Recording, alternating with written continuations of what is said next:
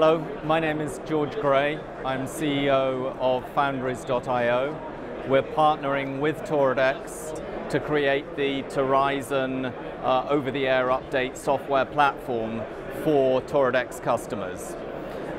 We build software micro-platforms for Zephyr, for real-time operating system, open source Linux Foundation project, and that's giving data, sensor data and control up to Linux devices, gateways and so on, display units, healthcare devices, robotics being built out of Toradex modules.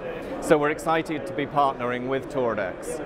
The Torizon product is based on the Foundries.io Linux micro-platform, and I'm going to ask Tyler Baker, our CTO, to talk a little bit more about what we're doing there. Hi, I'm Tyler Baker. I'm CTO of Foundries.io, and I'm here to talk to you about the Linux micro-platform and our partnership with Toradex.